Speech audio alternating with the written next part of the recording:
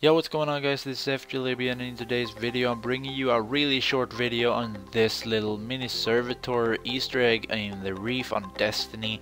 It's pretty cool little Easter egg in the Reef. As you guys can tell, it doesn't really look like it's got a shell around it, and if you touch it the eye will start glowing.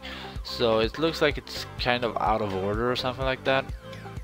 But anyway, I'm sorry for that I haven't been able to upload videos for 6 weeks. As you guys know, I have been gone as an intern for a company here in Sweden in those 6 weeks. So that's the reason why I haven't been able to upload that many videos. But now when I'm back, I'm gonna be here in 3 weeks, and then I'm gonna be gone for 1 more week.